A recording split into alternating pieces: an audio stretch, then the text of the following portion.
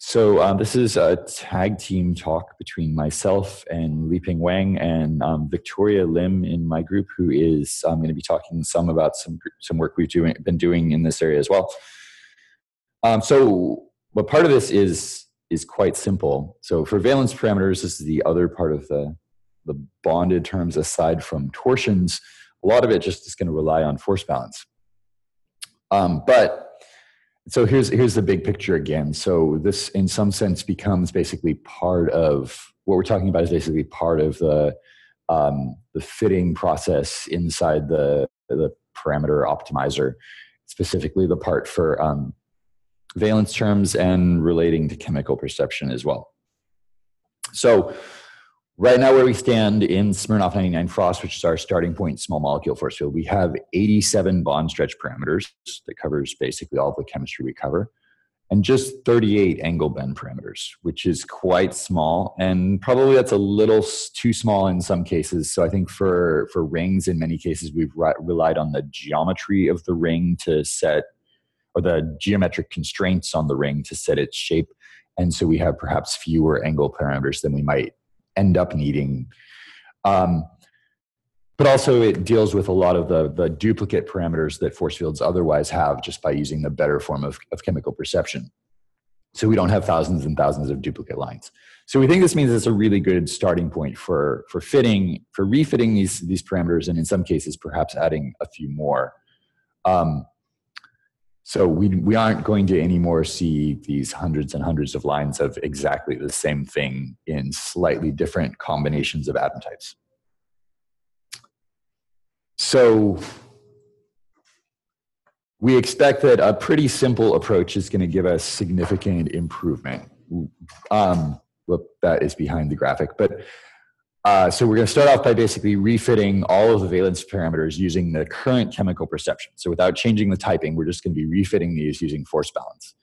We'll also, if we identify cases where we have major problems, like we need an additional parameter for a ring system or whatever, then we can modify the chemical perception by hand. That could be the case for some ring internal angles where we need to add some other ones. So we'll be running lots of quantum mechanics calculations, geometry optimizations, and so on for a good sized molecule set to refit these.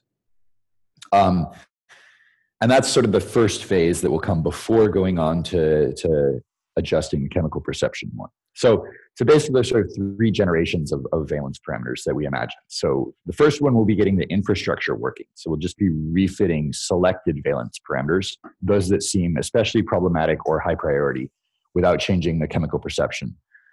And so Vicky in a minute is going to talk some about how we're identifying some cases that are either particularly problematic or particularly informative for refitting to prioritize for that first generation. And as you get your hands on this and start trying things out, if you identify cases you think are particularly problematic or particularly informative, we'd like your input.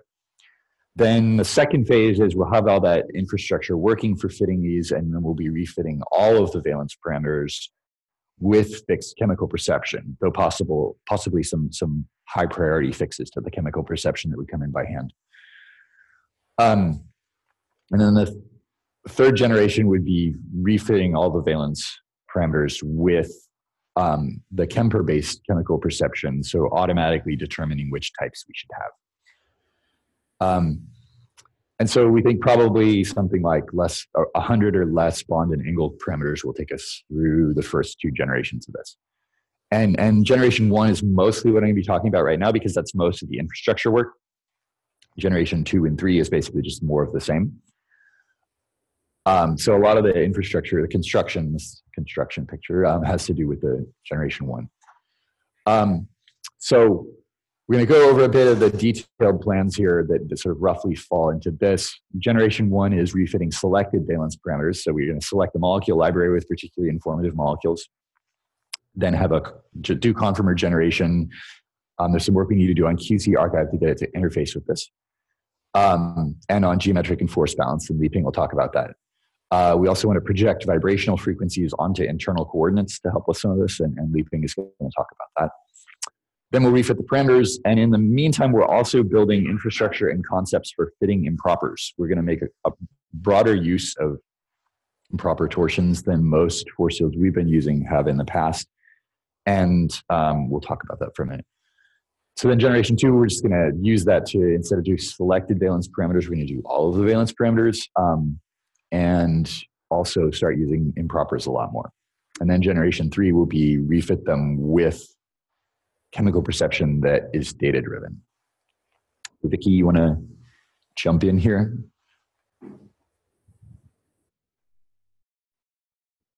Or the podium mic, I think, works better.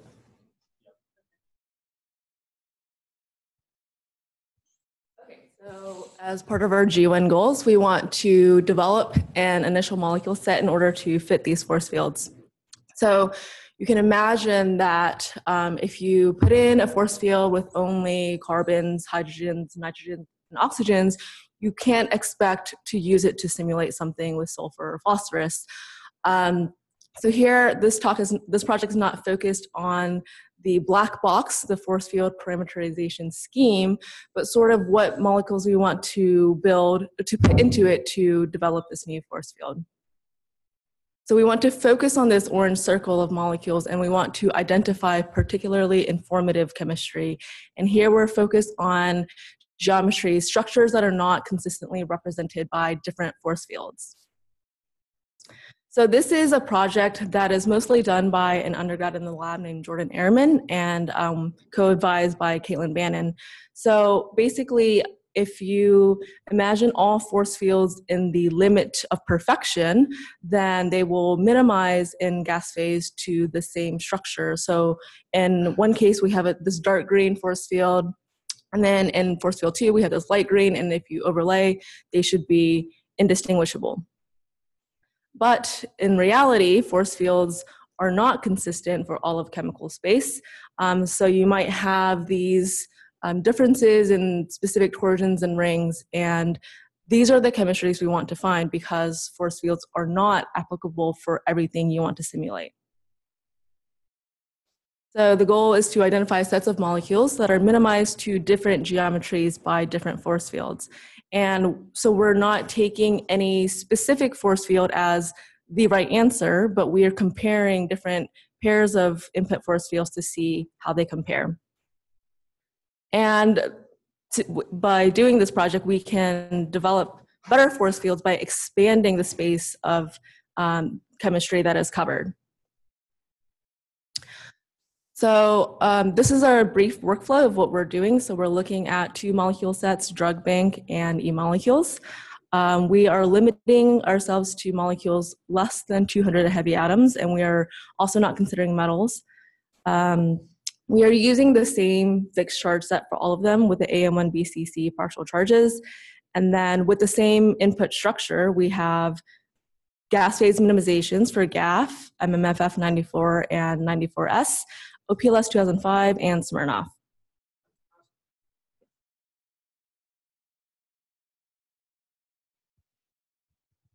Thanks. So 2 questions actually. One is how are you making sure you're getting the same minima, right? Because this is only true if you're in the global minima for the molecules concerned, because there's going to be multiple different conformations that are available that you'll probably minimize too. And then the second is looking at the predicted optimized structure of a best option versus, say, might it be better to compare the Hessian matrix? So to look at like a predicted IR spectra or something between different force fields for the same molecule. Okay, so to answer your first question was on how do you know you're getting to the correct local minima? So we're just starting with initial confirmations, and we're just going to the local minima. So we're just basically checking that the local minima will be the same and seeing from the same starting structure if they will get to the same point. Right, but I don't think that's guaranteed. In some cases, they end up being different, and we sort of pay less attention to those, basically. But we're looking for ones where they basically got to something like the same minimum, but it's different. What would you, could you minimize with one force field and then take that as the input structure, but you then minimize with the other force fields to see if they move away from that minimum that it's in? Yeah. And then the second question was around, is it not better to look at second derivatives rather than actual structures? Yes, we could do that probably in sort of a later stage of this project. Also, part of this is about, so the force fields aren't going to give us the right answer. This is partly about figuring out which molecules we're most interested, or which chemistry we're most interested in doing more work on in the immediate term. Sure. So it's a quick way to check.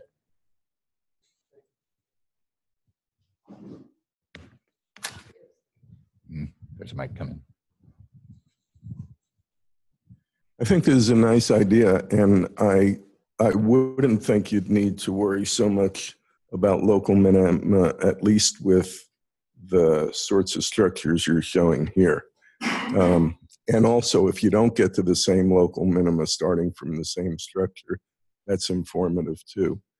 I might suggest that you look at Allinger's work and include the MMX force fields, because in his work, first of all, he's got a wide coverage of interesting compounds, so you could get some information from that.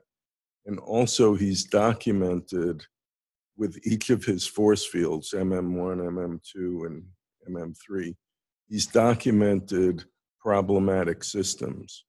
So you might add his problematic systems to your database, and it would be very impressive if you could alleviate some of the problems that he's found. Thank you for that suggestion.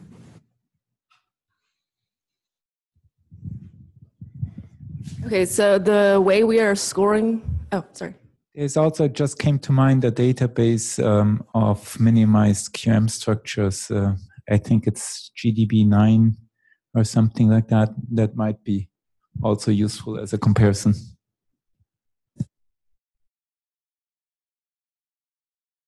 Okay, so the way we are scoring these molecules are two metrics. One is Tanimoto combo, which uses a combination of shape and color overlays for the molecule, as well as something called torsion fingerprint deviation, which measures basically the torsion deviation that is topologically weighted so that central deviations have higher weight than terminal torsions.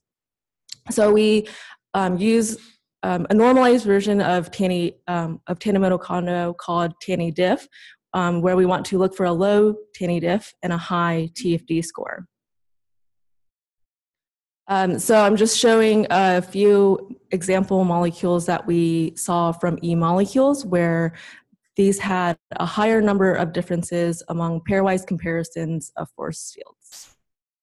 So just showing the aromatic ring on the bottom first, we see that aligning by the 6-member ring, there is variation in the planarity of the 5-membered ring.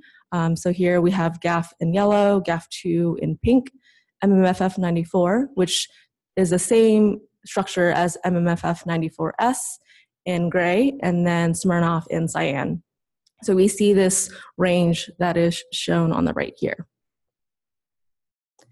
And with this double ring case, we have this cyclobutyl connected to this cyclopropyl, and you can see that if we align by the 4-membered ring, these 3 force fields, GAF, MMFF94, and SMIRNOFF, place the 3-membered ring at a different orientation compared to the 4-membered one.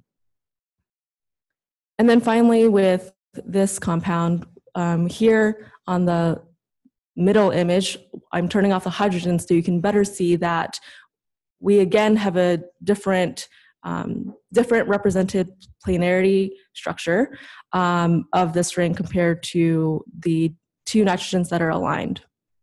So we don't conclude, these are just preliminary results. We don't really have much to conclude from them, but the next step in this project is to group these molecules by chemical similarity. In other words, can we say, are there particular functional groups that are more poorly represented by these force fields and they're less consistent among these different force fields? So from these molecules, we will build this set in order to, that will lead to the next stage of generating perturbed conformations of these molecules to then interface with a third step with geometric and force balance to fit valence parameters. So I think this is the end if anybody has any more questions. The end of that part, at least. We can take more questions on at the end, too. Okay, so this is Li Ping, right?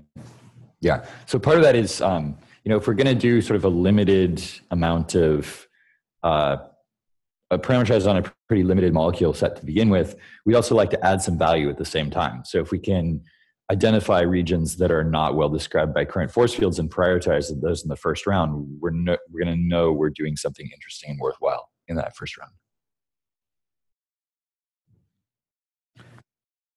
All right. Oh, John.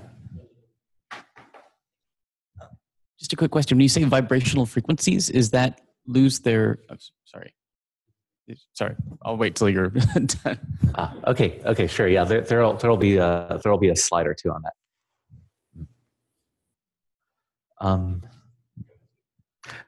Okay, so in my portion of the talk, I will describe a procedure for generating a quantum chemical data set to fit the generation 1 valence parameters, and at least my initial expectation is that this plan should carry us into generation 2 and generation 3. We'll just generate more data. Okay, so we think valence parameters should be optimized to reproduce 3 types of properties from quantum chemistry calculations.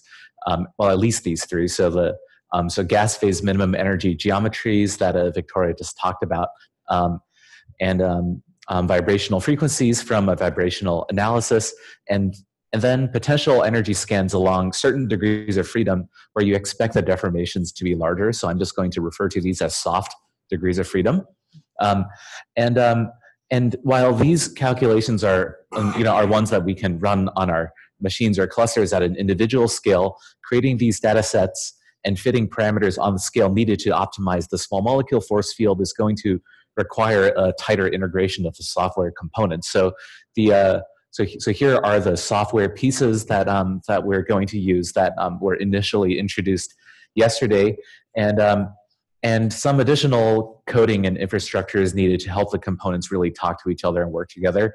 And in the next few slides, I'm just going to kind of highlight what still needs to be done using using underlines. So so first let's take a look at gas phase minimum energy geometries. Force balance already implements a target to fit parameters to minimize the RMSD of a minimized structure to a quantum mechanical reference. And the existing procedure is you prepare the target first, which includes the minimized structure from quantum chemistry, and then you go through the standard force balance procedure that you write the force field file with the current value of your parameters, you run the molecular mechanics minimization with a very tight energy threshold, which is usually not costly because you're just minimizing a small molecule. And then you compute the RMSD to your QM structure and you add it to the objective function. And then you can compute derivatives of the RMSD with respect to your force field parameters simply with finite difference. And then and there kind of is a problem here that RMSD does not properly penalize geometry errors evenly across parameter types, because an RMSD is kind of like a global metric of geometry difference. If you have 1 degree of freedom that leads to the overall shape of the molecule changing, like for example, if you have a torsion in the middle of a large molecule, that could lead you to a very large RMSD, whereas if you're wrong in a bond length, that will lead to a very short RMSD, as illustrated by the 2 figures down here, where on the left side you have a large RMSD, and it's on the small, and on the right side, borrowing Victoria's figure, you have a small one. So we want an objective function that is a little bit more representative of differences in individual like valence type degrees of freedom. So this target is not implemented yet, but I have a plan for it that is described here.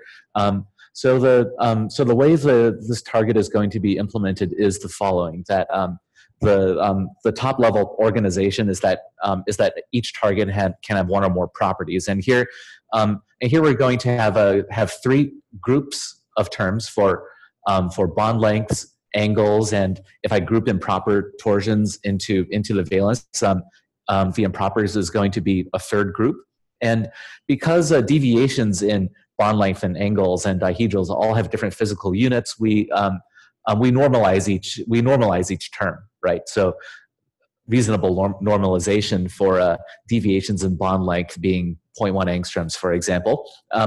And here I've just shown you the first term of the sum, but the second and third term are just strictly analogous to the first term, so there's really no need to show them.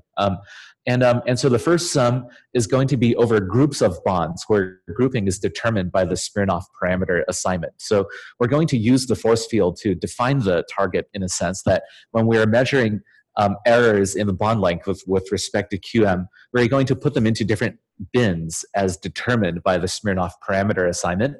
And then the second sum that is inside the first one is over bonds that are within a group. Okay, and the reason why we structure the sum in this way is that certain bonds are going to be assigned much more often than other ones. Like, for example, an aliphatic CH bond is going to appear many, many more times than I don't know, a sulfur nitrogen bond, for example. And you might not want your objective function to be dominated by a particular type of bond that appears many, many times in your molecule set. And the nesting structure of the sum here, it really is just intended to ensure that every bond type contributes by roughly the same amount. Okay, and that's pretty much all there is to it. Okay, the expect this implementation should be pretty straightforward. Okay, next, moving on to vibrational frequencies. Force balance does have an existing vibration target. Okay, and the way this works is that you still you start with your target preparation, which means you minimize the energy, you follow by a vibrational analysis, and force balance is able to, well, has a script to convert, you know, different types of vibrational output from quantum chemistry programs into a common format that it likes to read, and then after you parameterize the molecular mechanics system, you compute the molecular mechanics vibrational modes and frequencies. And even though our ultimate goal is to fit the frequencies, you have the problem that the vibrational modes are not exactly the same. So an assignment step is performed first to assign a molecular mechanics vibrational mode to the closest corresponding quantum vibrational mode before you compute the objective function in the which is a least squares quantity in the frequency difference. And in practice, using, you know, a conventional by conventional I mean the functional forms that we're using, we're able to reproduce frequencies to within 100 to 200 wave numbers. And even though this isn't a very exact reproduction, I think that the vibrational frequencies are mainly important to make sure that your force constants don't go too far away from physically motivated values. And so the additional code that needs to be added to make this part work is that OpenMM does not natively support vibrational mode calculations. And I think vibrational modes tends to be a slightly more esoteric feature in molecular mechanics codes. Not all of them have it. Amber does have the N mode program, but I think it's pretty old. Some folks in the audience will have a better idea of that than me. And so basically we need to implement a vibrational analysis for OpenMM, but that should be straightforward. Force balance has a wrapper code around OpenMM in order to execute the OpenMM simulation, so we'll just implement it in there. Yeah, question?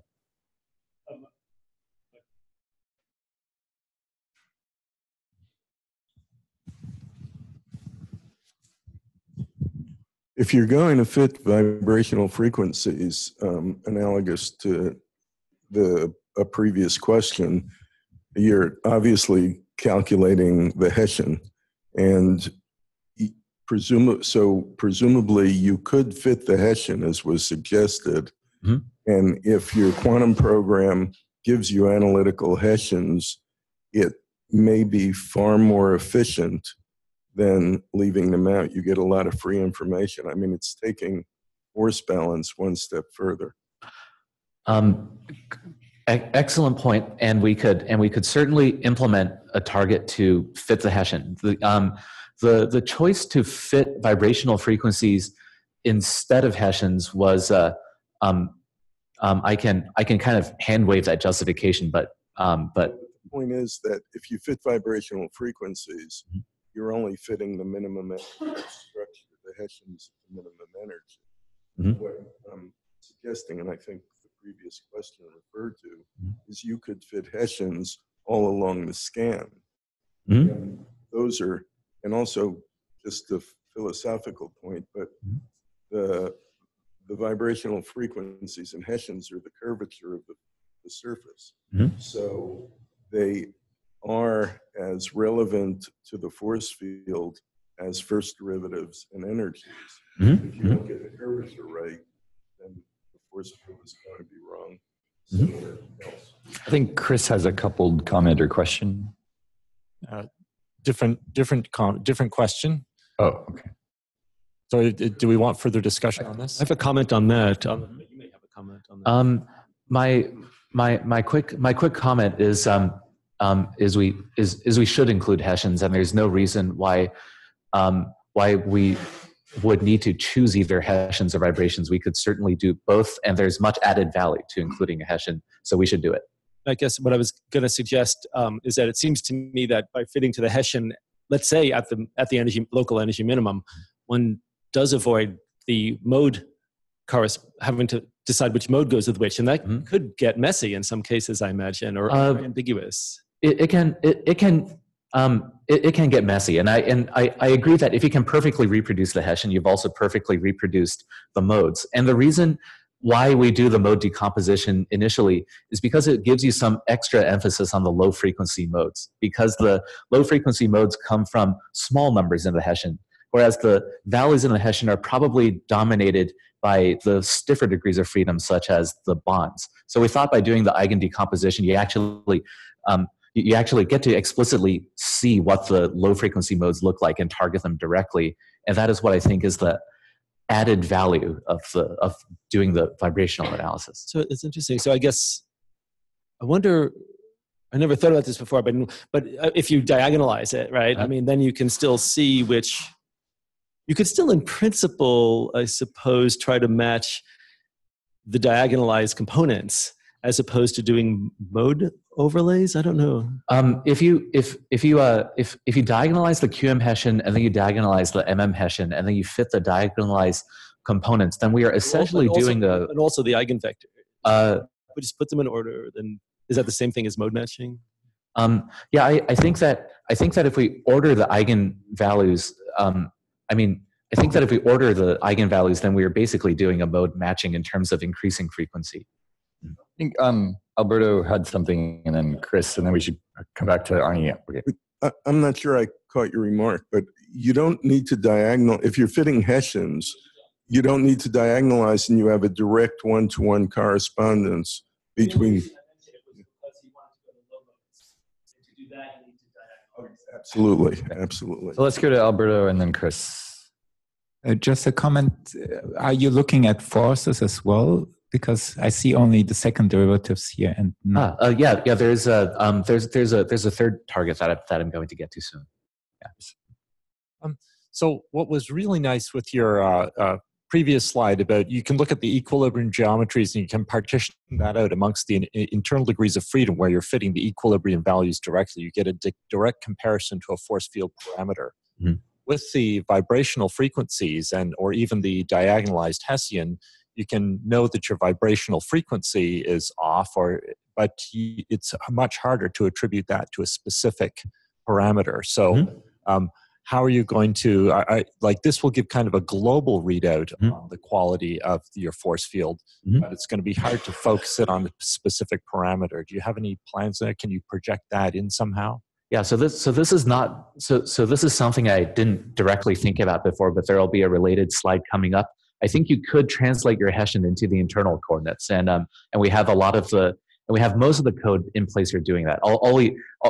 We just don't have the second derivatives of internal coordinates with respect to Cartesian coordinates, but we can certainly do that, and it might be a better idea. I think there's also slightly a larger point, which is that like the vibrational frequencies will be coupled to the Leonard-Jones, for example. So you don't necessarily want to be fitting your valence parameters to get the vibrational frequencies right if the difference in vibrational frequencies is coming from a steric class, right? So that's something that we have to just be aware of and keep coming back to, especially there'll be this coupling. And you're absolutely right. If you transform your Hessian matrix into internals, you can look at it and get the force constant. That is the force constant matrix. So you can get a good, except for in some sense that it's the force constant in a way that is coupled intimately to the non-bonded parameters as well, the Lennard-Jones or whatever. Yeah, actually, if you look at your right, and if you look at Krim's work, he has a very nice trick where, given the non-bond, he subtracts the second derivative matrix of the non-bond out of the quantum Hessian, and then you're left, exactly as you're saying, with just the internal. So he reads off the force constants by subtracting off. I need somebody on Slack to write down the name of this person into our valence channel. Who is it again? Sam Krim. Sam Krim.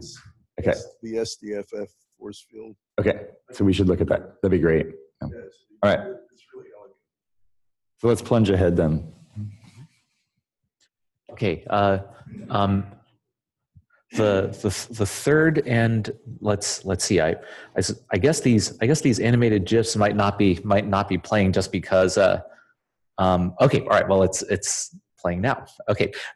So the third type of target is these energy scans along the softer degrees of freedom. So the vibrational analysis is mainly intended to cover the majority of the majority of displacements that you expect to be relatively stiff, where you don't get larger displacements. So, but you might have anharmonic effects and coupling along those degrees of freedom where larger displacements are expected. Okay, so this is just an example of a calculation where Jessica in David Mobley's lab provided this molecule, and we used geometric to scan along an angle and an improper dihedral degree of freedom, producing this two-dimensional potential energy map. And this is the kind of thing that you might that you might be interested in fitting parameters to, and seeing how important the anharmonic contributions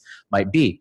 And so the initial plan is to use geometric to produce these one-dimensional or two-dimensional scans, working with QC archive to deploy the calculations at scale and retrieving the data.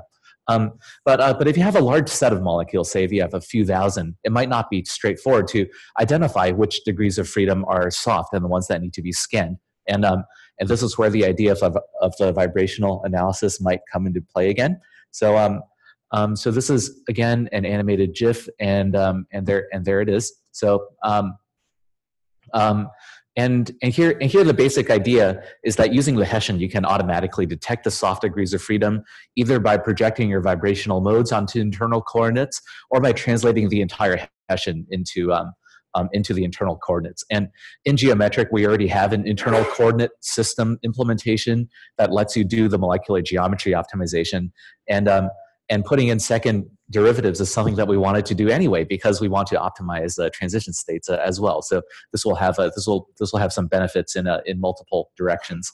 And this is just an example of a molecule where a vibrational analysis appears to reveal,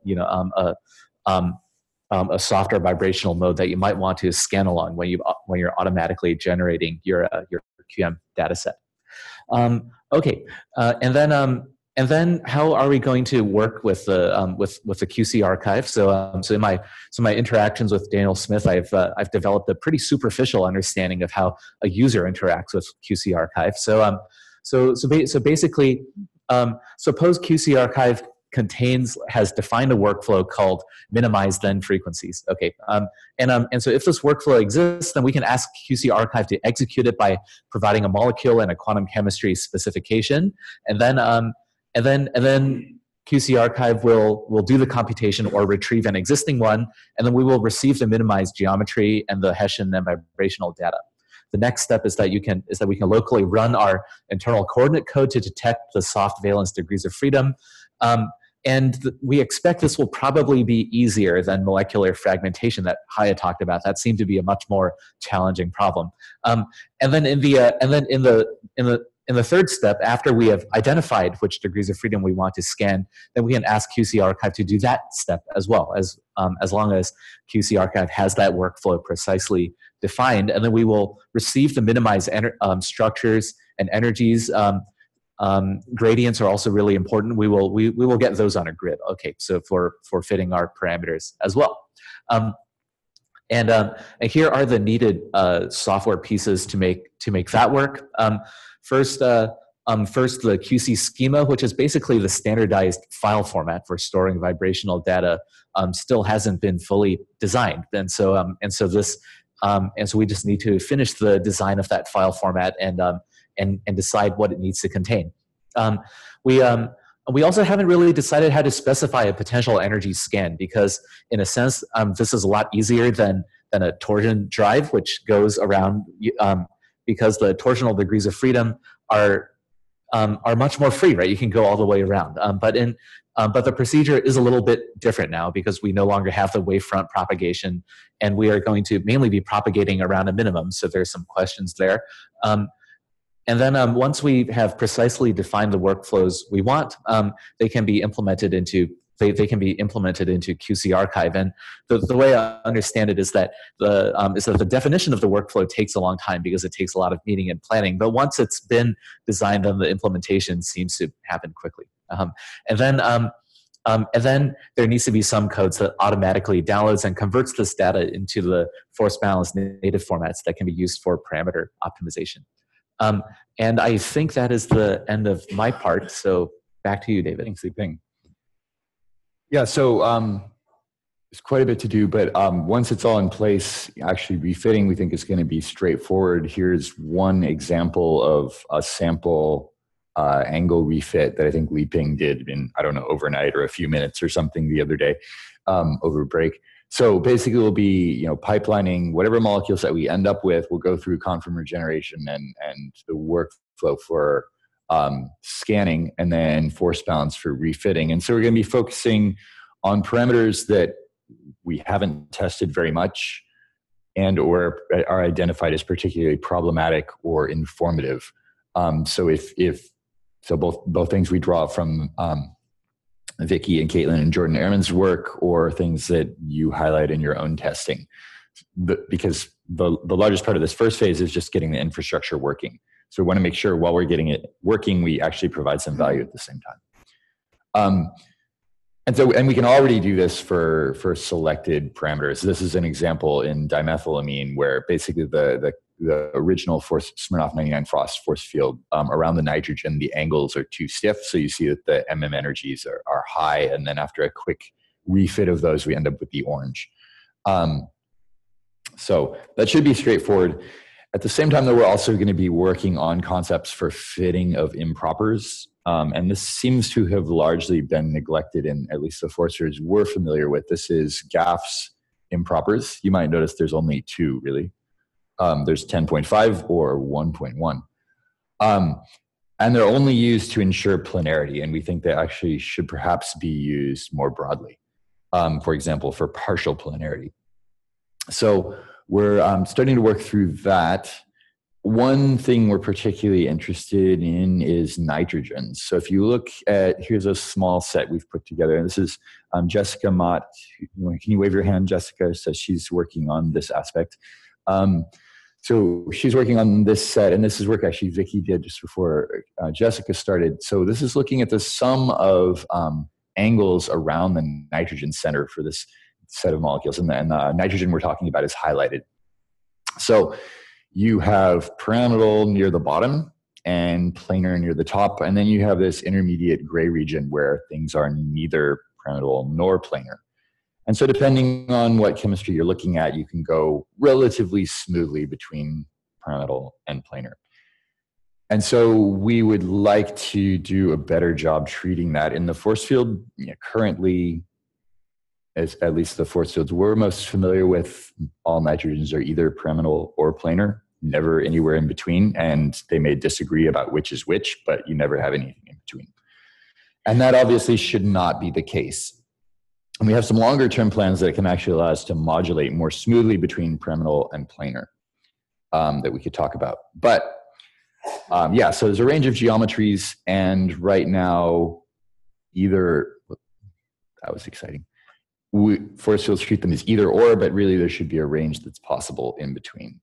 And so we think with suitable impropers, we can basically get the right planarity for almost everything and go smoothly in between. So we're going to be using geometric to work on that. And this is something we're sort of getting these concepts in place while working on the more traditional bond and angle terms.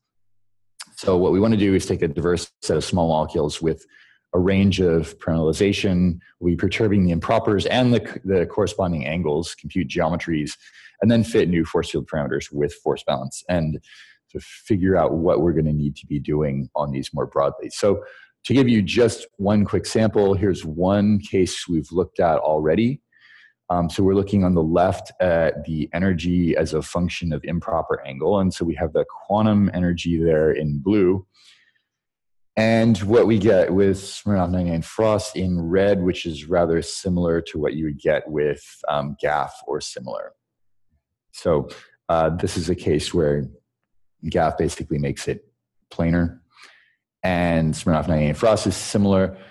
So Li Ping just did a bit of a scan with geometric, and then Jessica refit this with force balance. And so after refitting, we have the purple, which basically overlaps well with the MM. So this is an intermediate planarity case. So it has the two minima and is indeed intermediate planarity after refitting. So this is just one molecule, and one molecule done in isolation. So these aren't general parameters. We aren't going to be using these parameters across a whole set of molecules, but that's sort of what comes next as we head towards seeing how generally we can do this. And so we think this is important because we certainly care a lot about nitrogens. So generation one is developing those concepts and then fitting bonds and angles, selected bonds and angles. So then generation two will be fitting all the valence parameters we have while maintaining the existing chemical perception. So basically same thing as generation one, but more broadly. So we're going to need to ensure we have a broad molecule set that has adequate coverage of every parameter, which is an easy thing to check. It's a substructure query language. So if we have parameters that aren't being exercised, we just query the databases and pull more molecules that exercise that parameter, and you can contribute your fragments of interest. I think there's probably we could probably also use a lot of the torsion drive fragments as molecules that we make sure we cover. That's a logical place for synergy. And so generating and storing quantum data for all the molecules and fragments and using force balance to refit. And so at this point, generation two would begin fitting a significant set of impropers because we should have the infrastructure built out for this. And then generation three is a full valence refit with data-driven types. So Caitlin talked yesterday about chemical perception, automating chemical perception. So we're starting off with just having the types we currently have and then expanding those as needed. Generation three would be starting over from basically scratch and learning which types we should have in a data-driven manner. And so the types will be now driven by data rather than either legacy types or expert-generated types. So to kind of summarize, we are using minimized geometries, we plan to use minimized geometries, vibrational frequencies, energy profiles, potentially also Hessians in fitting these. And we can already refit selected parameters without any headache, just using force balance directly and doing things locally, but we're building out a lot of infrastructure to make this really large scale and automated and reusable and reproducible. So, and then there's quite a bit of interesting science to do relating to impropers, I think. So, acknowledgement. I don't have Jessica up here, but she's right there. So she did some of this. And Jordan is also not there, but he's an undergrad volunteer in the lab who's done this millions of molecules minimization project. And on Slack, this is the valence channel if you want to talk about it. So I'm happy to take more questions there. We have about 9 or so minutes before break. Is it break that's next? Yeah.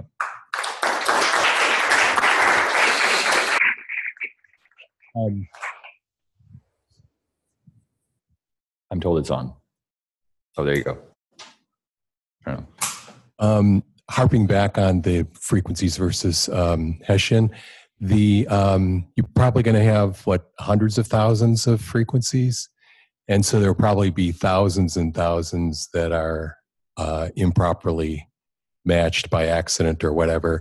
And so if the goal is to get to something that is closer to a turnkey production of a force field from a given set of quantum data, then that putting in the effort to fit the Hessians instead of the frequencies sounds like it's going to be, as a pragmatic matter, if not for scientific matter, is going to be pretty important. The other issue, Liping mentioned that you really want to fit the lower modes more carefully than the others, but you can probably achieve what you want there by increasing the weight on the 1,4 Hessian elements. Liping, you want to address that? Let's see. I understood the first. Give your microphone. Hold your microphone up. Right. My mic is here. Yeah. Just yeah. Yeah. So I understood the first part. I might ask you to repeat the second part. But so I guess regarding the first part, my experience using the vibration target is that the vibrational modes are never perfectly matched, and then there's a right.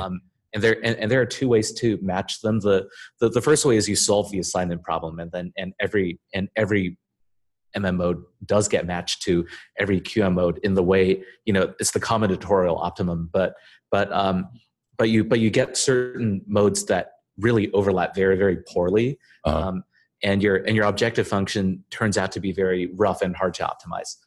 The other way is that you simply match the MM mode to the QM mode that it overlaps with most, and in that case you get between 10 and 20% of the MM modes that get mapped to the same QM mode. And again, that's certainly imperfect, but in practice, we found it to work when we don't rely on the vibrational data alone. We are doing this in conjunction with a lot of other data, such as the potential energy scans, and it does tend to be along the soft modes where the vibrational assignment performs worst. Right, which is where you're most interested, right? Right. So right. the other issue, you're doing you're calculating the frequencies on the force field version at the QM structure. Is that right? No, we minimize with the force field. It is minimized. So then you're comparing modes of two slightly different structures as well, which is maybe is an additional compounding factor. Is that right? Yeah. I think that I think that a lot of this working is predicated on the MM and the QM giving you optimized geometries that are very close together. If you have very significant RMSDs between your between your QM and your MM geometries, then this certainly won't work. Or if you have two different protein structures, it's definitely not going to work. Right, but again, if you are fitting the Hessian, you would fit at the same structure, and then there's no issue of whether your structure shifted from one to the other, and it's there's not going to be artifacts put in by that structure shift. If there's a soft, especially if there's a soft potential. That's right. It makes sense that the Hessian should be fitted using the same structure, not different ones.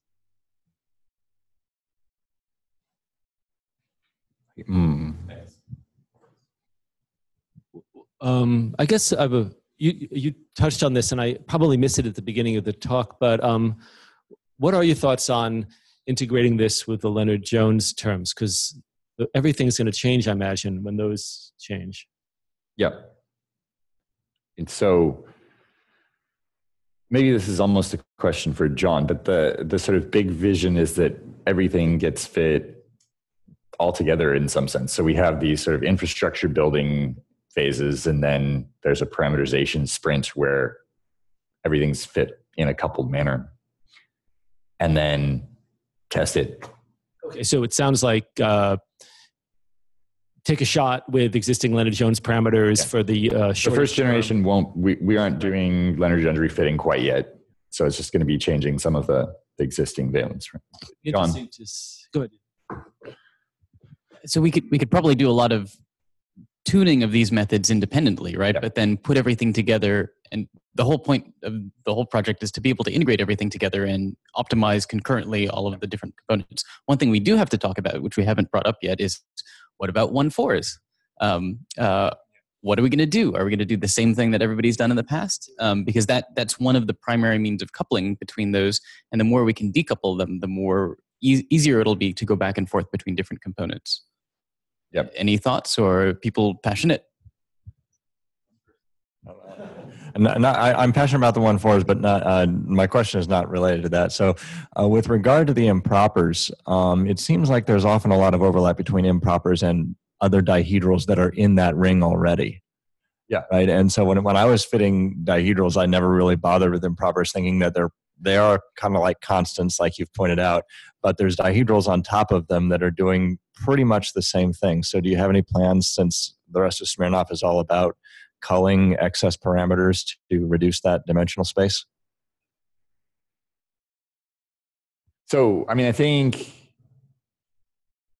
with the automated chemical perception, we should be able to ask how many impropers do we really need.